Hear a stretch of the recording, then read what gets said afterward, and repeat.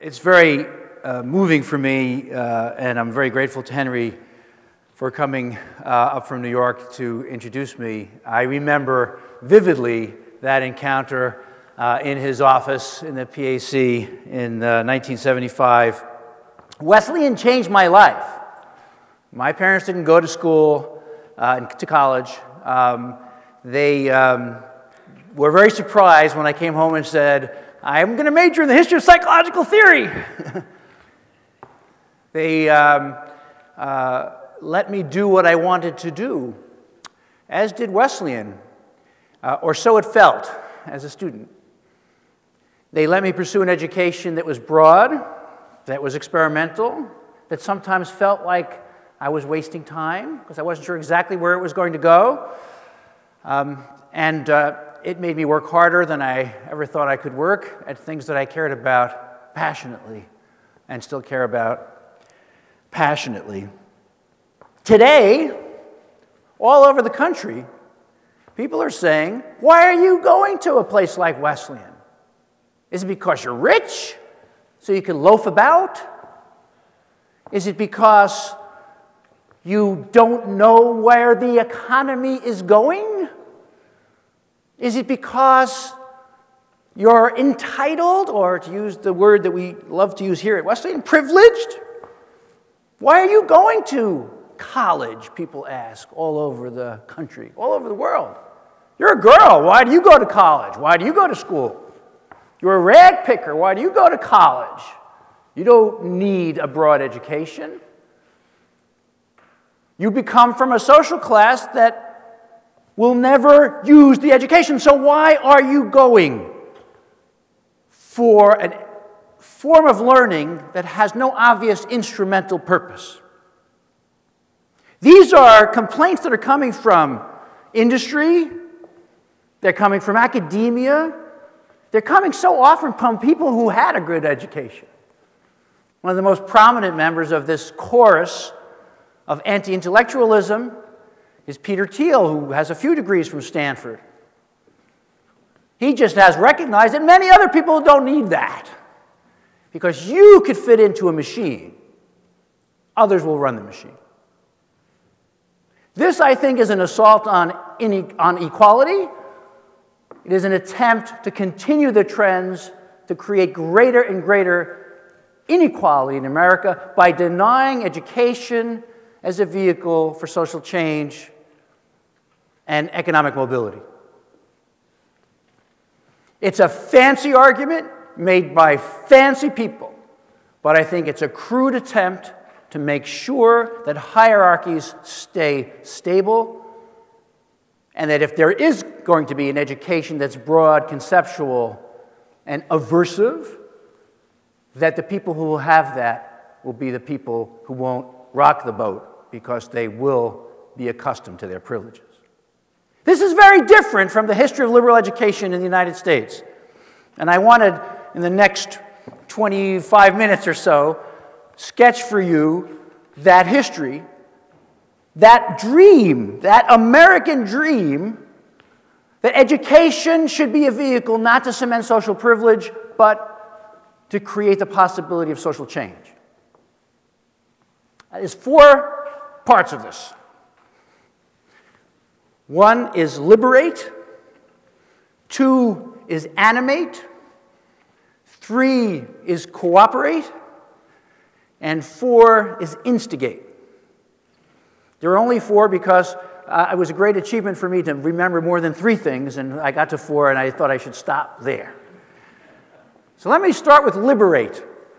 Let me start with Thomas Jefferson, whose view of education led to his creation, founding of the University of Virginia. And his work on education was clearly connected to a strong impulse that runs through the history of American thinking on education, which was, let's not be Harvard.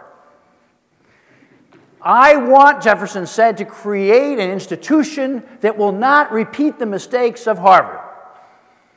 And this runs through all kinds of commentaries on American higher education over the last couple of hundred years. For Jefferson, a man of the Enlightenment, education was to allow you to stand on your own feet. It was to give you independence. It would set you free by allowing you to find your own path while acquiring the skills to make that path productive, multidimensional, steeped in inquiry. So for Jefferson, that meant something very simple when it came to the university. When you started out at Harvard in the late 1700s, you started out on a track. You knew where you were going to end up. You signed up for a path of study that led to a specific profession or vocation. Jefferson thought, that's kind of crazy. The whole point of education is to discover new things. If you start off as a first-year student and say, I'm going to be a minister, or I'm going to be a professional, or I'm going to go into commerce, you're already limiting what you might possibly learn. So for Jefferson, what was so key was when you begin, don't have the goal in mind. Because the goal is not to end up as a minister, or to end up as a scientist, or to end up as a professional. The goal is inquiry itself. Ours will be the follies of enthusiasm. Jefferson writes to Adams, not of bigotry.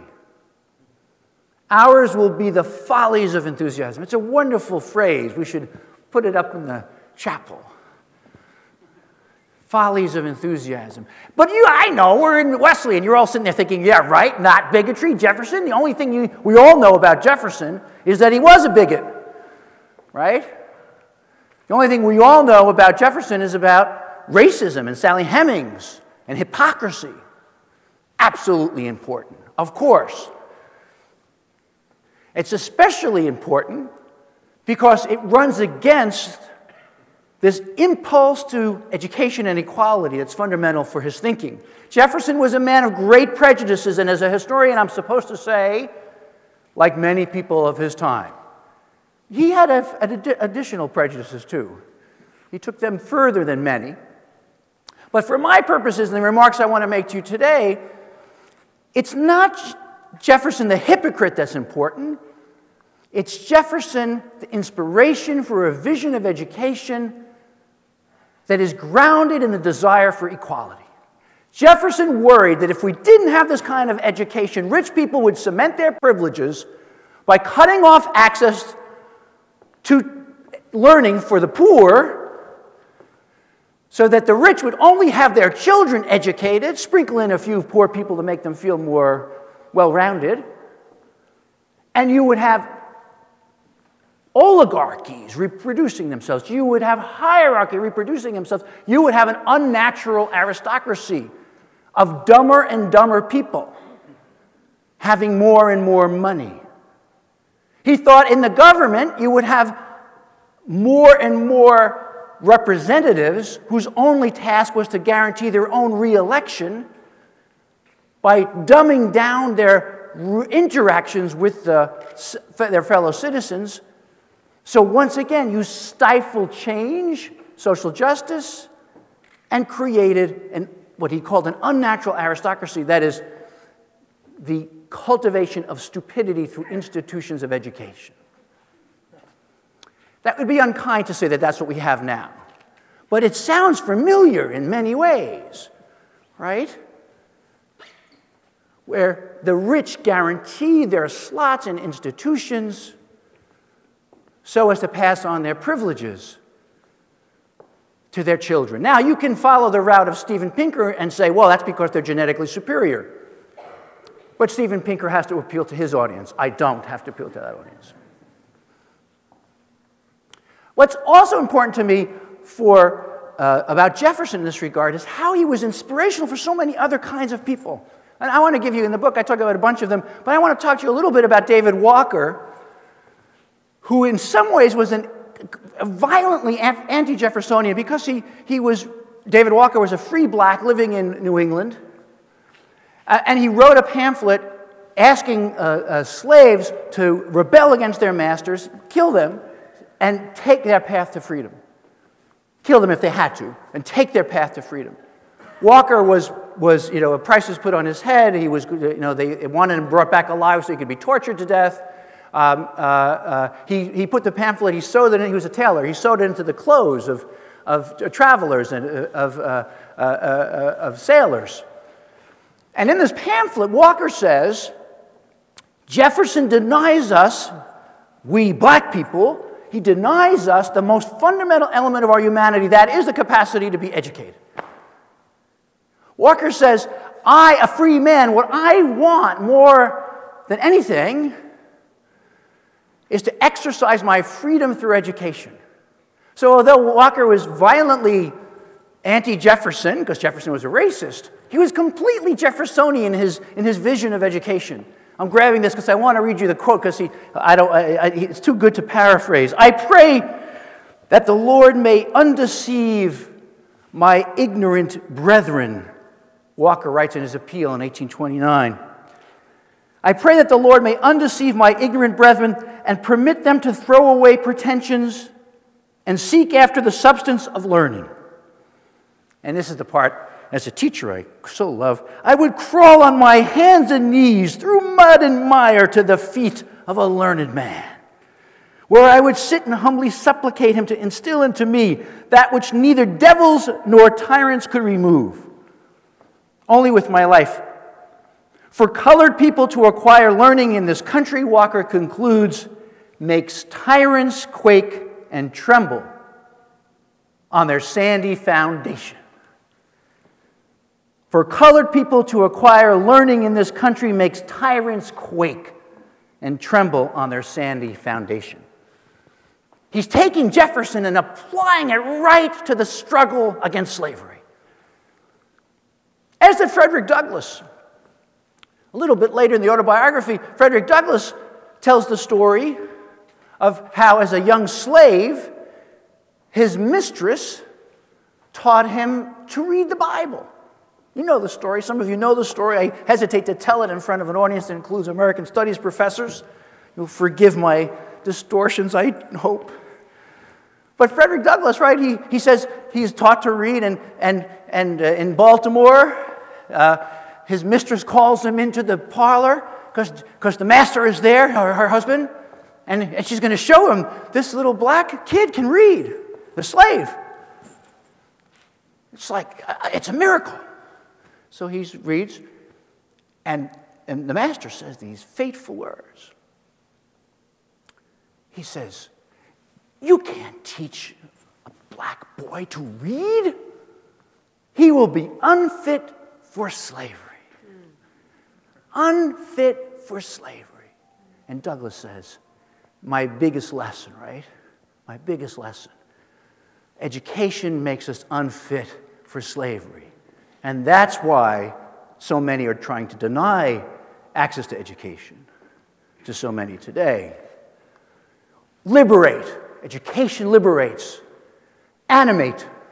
Here I'll be more brief because your patience isn't endless, I'm sure. But it's so, I have to tell you about Emerson. Emerson, who so many of you read in your classes, at least I hope so, or have read in other places. Emerson, who writes when he goes to talk to Harvard, in a chapel like this probably. He goes to Harvard and he tells people, you're getting a terrible, not even an education, you're getting corrupted here. What should happen in a college is not that you get instilled into you the views of your professors, God forbid, or that you get instilled into you information that you can then just cite at the appropriate dinner party. Ben Franklin said what happened at Harvard was that you learned how to walk out of a drawing room backwards so you wouldn't offend. Emerson says what should happen is we should set your hearts aflame. Not drill you, but to ignite your spirit. And Emerson thinks that if that happens, what happens to you, students and teachers, is that the world becomes more alive. It becomes more animated. And you've certainly had this experience in class. I know I did in Professor Abeloff's class and other classes I had, especially here at Wesleyan.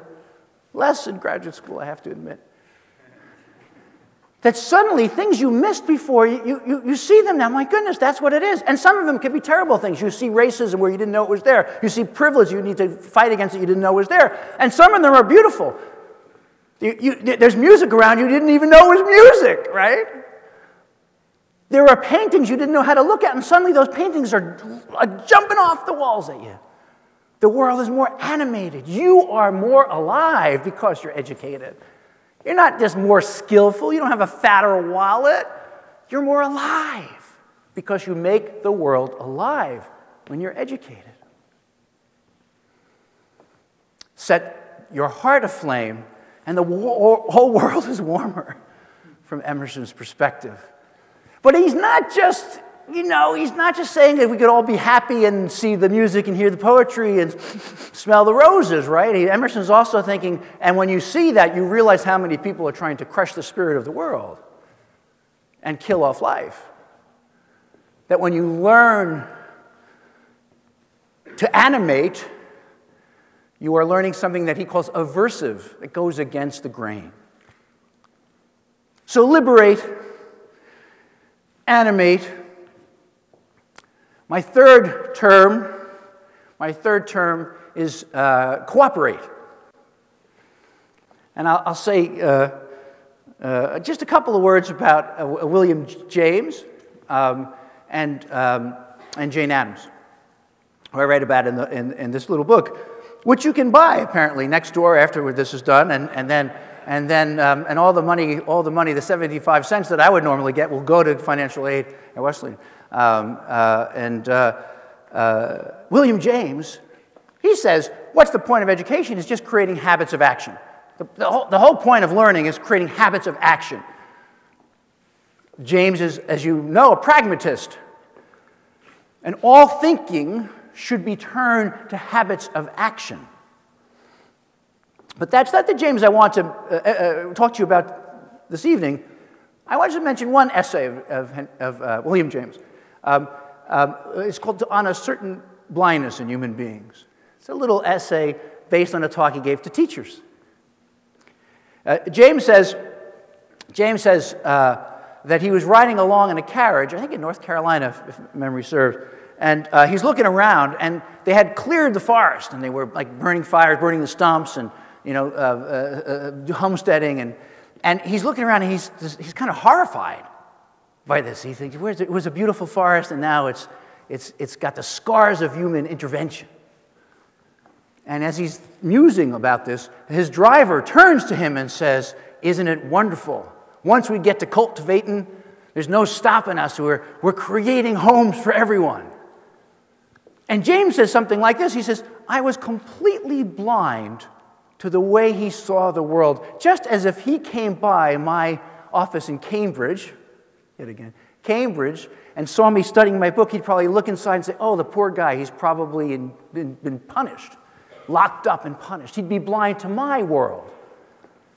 And so what James urges us is to overcome our blindness, not by acquiring more information, but by acquiring the capacity to see things from someone else's point of view. And that James is who was so instrumental for Jane Addams. Jane Addams, who, had enormous intellectual ambition and the gifts, the intellectual gifts to match it. And she wanted to go to college. She wanted to go to Smith. But her father said, "A girl, you don't go to Smith." Well, actually, doesn't make any sense at all, does it, Susie? You're a girl, you don't go to college. Even though Smith would be the place you could go, you're not going to college. Let's start off sending you to a convent school. She goes to get a religious education. She knocks the ball out of the park, so to speak. I don't know how you do that in a convent school, but she's on the school newspaper. She's a valedictorian. She's doing all these great things. And so she feels that she's showing how great she is. Her father will let her go to Smith, and then she can become a doctor. That was her ambition. And when she graduates, he says something along the lines that you're too nervous, you're too weak, you're too feeble, you're too prone to hysteria, these kinds of comments. And she's very distraught by this and angry, and then her father dies. Now, the Freudians in the audience will not be surprised, and I hope there are many, will not be surprised that, in fact, once that happens, she doesn't just go off to Smith, right? She has all this money. He leaves her a pile of money, freedom to do whatever she wants. But, you know, someone like Freud said the most powerful father is a dead father. And so she obeys his wishes, renounces higher education, but goes on another kind of educational route. She takes off to Europe with some friends, and she studies, and she travels, and she learns lots of things around the world. And here we're coming to my point about talking about Jane Addams. So one day, she's walking down the street in London, I think, and as she's about to cross the road, she sees this guy step in front of a carriage and get run over by a horse-drawn carriage, knocked to the ground. And what does she do? She thinks of a passage in De Quincey, which is citing a passage in Homer about the inability to act in the face of tragedy. And then she thinks, why has my learning made me incapable of a basic human response to suffering? She says, and she writes about this, I had lumbered my mind with literature. It's a great phrase, isn't it? I had lumbered my mind with literature to such an extent that I was now incapable of reacting even to an accident that happened right in front of me. I thought of a poem about inaction instead of trying to help. So Jane Addams, as you probably know, she took off her coat, she went back to Chicago. That's a terrible metaphor. It's the worst thing to do, just take off her coat and go to Chicago. But she went back to Chicago and she founded Hull House, and she created a whole network of people who would take their talents and put them in the service of cooperation with citizens, especially the most vulnerable citizens, the poor, immigrants. And so for Jane Addams, education should be divorced from sophistication and wedded to social engagement. A liberal education shouldn't just lumber your minds with literature so that you would know how to impress your friends at a cocktail party by saying something about, I don't know, intersubjectivity, or in my class I asked them, what are the words that you can use to most impress people? And they said, the first one that came up was heteronormativity. That was a good icebreaker, people told me. Intersectionality works well too, I'm told, at parties. I don't remember what it was when I was a student. Phallologocentrism, very good. Thank you, Adam. And that actually that's just a good word. No. So Adam says that we need to put our education not in the service of impressing other people, of vanity, as Rousseau called it, but of serving other people. And she writes a beautiful essay called The Modern Lear, in which she says, echoing James, that what would be best about education would be if it enabled us to understand why someone else disagrees with us. Maybe why someone else has the wrong idea, but why to them it seems like the right idea. So for Jane Addams, one of the things we learn to do so well at strong institutions like this one is we learn how to prove we're right. And the most important thing for someone who wants to prove she's right or he's right is to exclude other possibilities. And what Jane Addams called for instead, the alternative, was a sympathetic imagination that would strive to understand how someone else could be right, someone other than yourself. Overcoming a blindness, as William James said. Leading to cooperation is what Jane Addams said. So we've gone from liberate with Jefferson and Walker and Frederick Douglass to animate with Emerson, cooperate with James and Jane Addams, and I have to use John Dewey here as a kind of bridge between cooperate and instigate. Because Dewey was all about cooperation. Dewey said so many brilliant things, but he said them so poorly. I think it's Oliver Wendell Holmes who says that if God spoke, he would say the things that John Dewey says if God was inarticulate.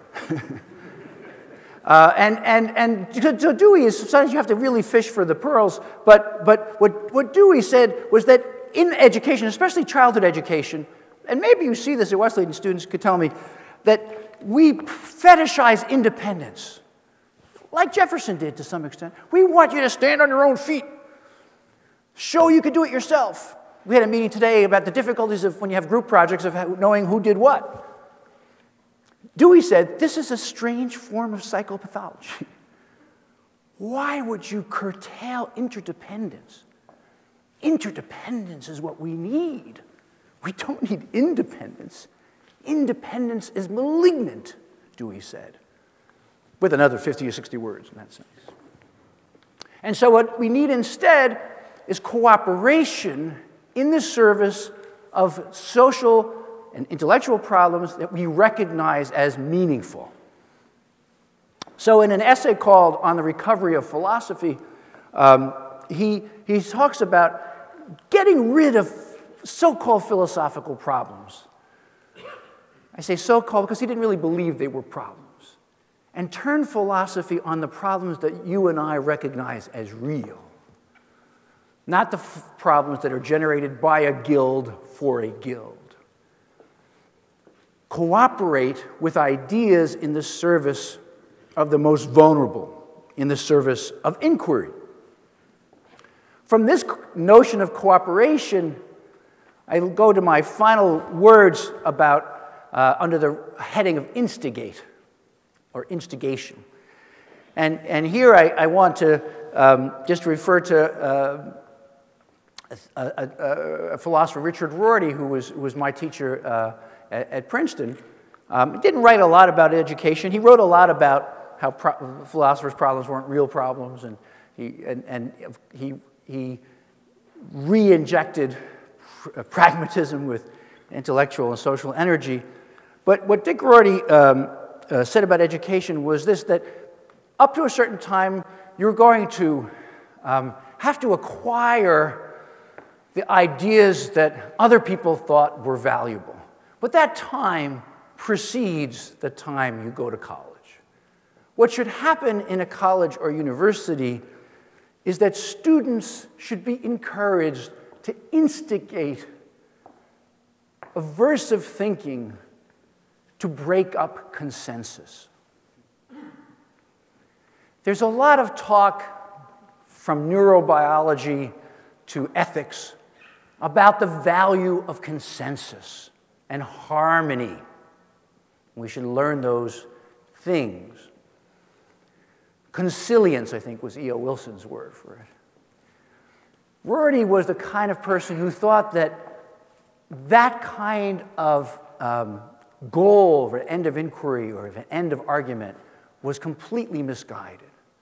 What we want students to do, and at a place like Wesleyan, they do it whether we want it or not, is to instigate challenges against the prevailing consensus. Because inquiry, because science always works in relation to, but also against a consensus.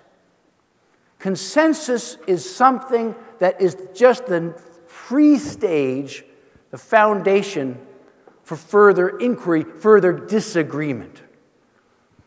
Consensus is a conversation stopper, not an inspiration to inquiry and social change. Rorty felt this way, as does Martha Nussbaum and a host of contemporary writers about liberal education, because he felt that without that instigation to aversive thinking and undermining consensus, we are likely to have educational institutions that reproduce the status quo. And what liberal education has been about since the time of Jefferson is to push against the reification of the status quo. to push against the desire of people in my position to keep things the same and to create change through inquiry, to delight in inquiry because it makes the world more alive, to celebrate dissensus because it makes us feel more free, to undertake projects of aversive thinking because it's through them that we can learn to cooperate together to make social change that's meaningful not just for ourselves, but for other people who might be paying attention to what we do. Liberal education in the United States, I think, has been a resource for Americans who are trying to find ways to prevent the reification of hierarchy and the increase in economic and social inequality. Today, to use that resource against those who would cut off access seems to me not just an act of a university, but an act of citizens, an act of people who are dissatisfied with the prevailing consensus and who think of education as a vehicle for freedom, freedom through inquiry. And that kind of freedom seems to me particularly sweet tonight at this, my home, Wesleyan. Thank you very much.